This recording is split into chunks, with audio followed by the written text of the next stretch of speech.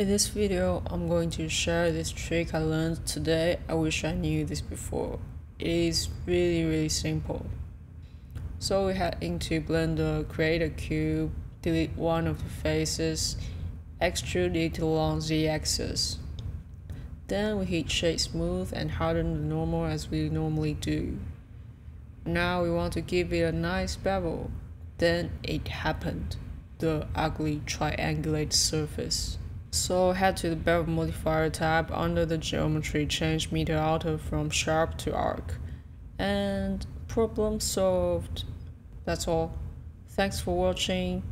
If you find this video helpful, please subscribe and hit the like button. Also, if you can follow me on Instagram and support me from Patreon, that I can create more content like this.